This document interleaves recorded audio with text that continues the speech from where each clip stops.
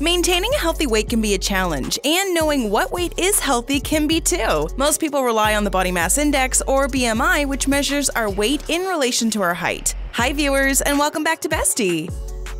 If you've been to a doctor, you're likely familiar with BMI. You'll be surprised to know that this form of measurement originated in the 1800s as a way to categorize someone into a range of underweight, normal weight, overweight, or obese. However, researchers and physicians are beginning to realize that those weight classifications may not be as helpful as once thought. In today's video, we'll tell you everything you need to know about BMI and whether it's an accurate predictor of health or not. From normal BMI range to its downsides and more, watch till the end to learn about all of them.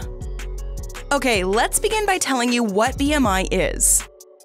BMI is a measurement that takes into account your age, sex, height, and weight to produce a calculation. This calculation is a measurement of your body size and can be used to determine how your body weight is related to your height.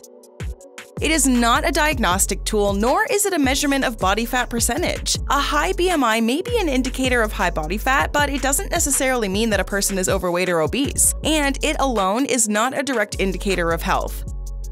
In some populations, BMI has been found to be a fairly reliable indicator of body fat measures, but the calculation is less effective in other groups, such as bodybuilders and older adults. There are other methods that are more accurate in estimating body fat. Do you rely on BMI as an indicator of your health? Tell us quickly down below in the comment section. So, what's a normal BMI? A normal BMI is between 18.5 and 25. A person with a BMI between 25 and 30 is considered overweight, and a person with a BMI over 30 is considered obese. A person is considered underweight if the BMI is less than 18.5. As with most measures of health, BMI is not a perfect test. For example, results can be thrown off by pregnancy or high muscle mass, and it may not be a good measure of health for children or the elderly. So then, why does BMI matter? In general, the higher your BMI, the higher the risk of developing a range of conditions linked with excess weight, including diabetes, arthritis, liver disease, and several types of cancer. According to the WHO, nearly 3 million people die yearly worldwide due to being overweight or obese. In addition, independent of any particular disease, people with high BMIs often report feeling better, both physically and psychologically, once they lose excess weight. Now let's tell you why BMI is not an accurate predictor of health. Number 1, it does not measure body fat percentage. Body fat percentage, or BFP, is the percent of your body that is fat tissue compared to your total body mass. It's normally measured with skinfold calipers, bioelectrical impedance, or most accurately through DXA X-ray Scan. One of the main issues with BMI is that it cannot account for the difference between muscle and fat. Because muscle tissue is more dense than fat, many athletes and bodybuilders are considered overweight according to BMI, despite being in peak athletic health. Body fat percentage will give a better assessment of health because the disease risk is more correlated with body fat rather than body weight. Number 2, doesn't consider other factors of health. BMI only answers yes or no regarding whether a person is of normal weight. It does not take in any context of their age, sex, genetics, lifestyle, medical history, or other factors. Relying only on BMI may miss other important measurements of health, such as cholesterol, blood sugar, heart rate, blood pressure, and inflammation levels. It may overestimate or underestimate a person's true health. What's more, despite men and women's varying body compositions, with men having more muscle mass and less fat, BMI uses the same calculation for both groups.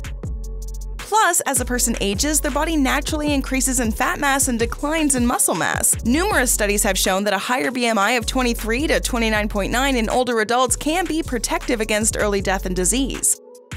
Finally, by simply using BMI to determine the person's health, it ignores other aspects of health, such as mental well-being and complicated sociological factors such as income, access to affordable and nutritious food, food skills and knowledge, and living environment.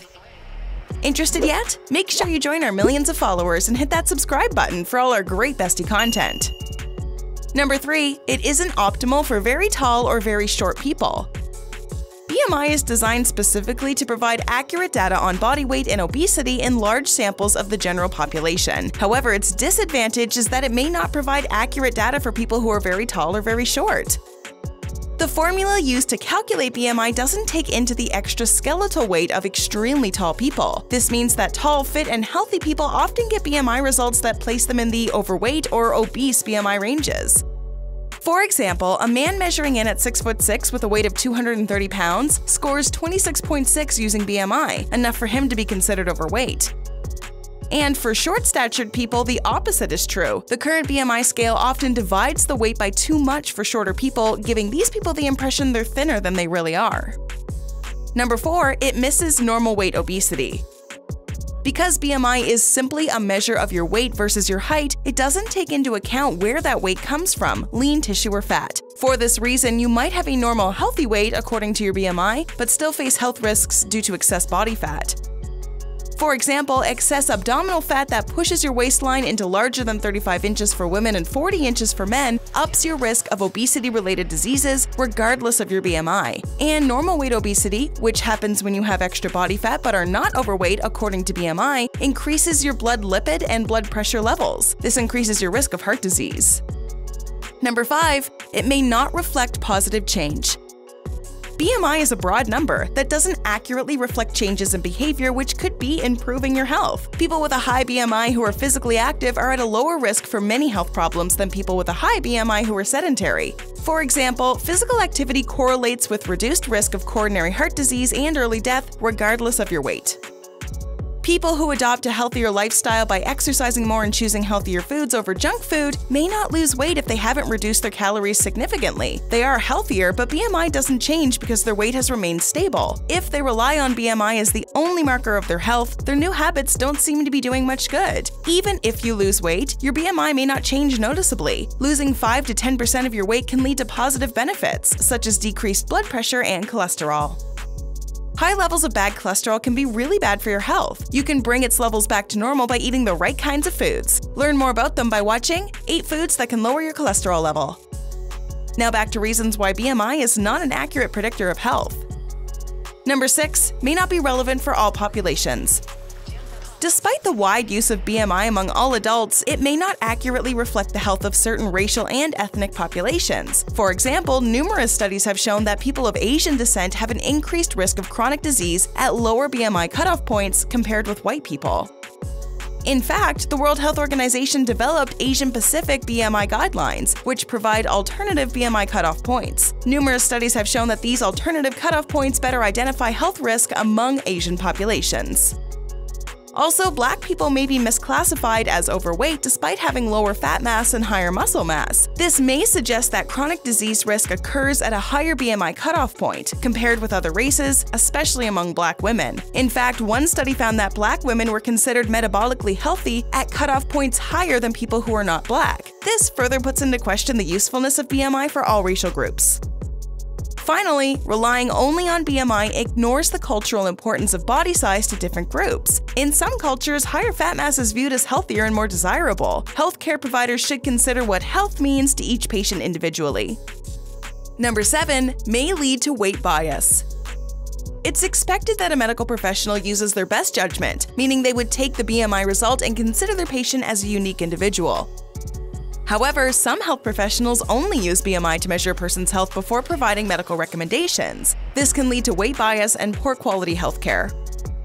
Those with higher BMIs more often report that their physicians only focus on their BMI, even if their appointment was for an unrelated concern. Often, serious medical issues go unnoticed or are incorrectly seen as weight-related problems.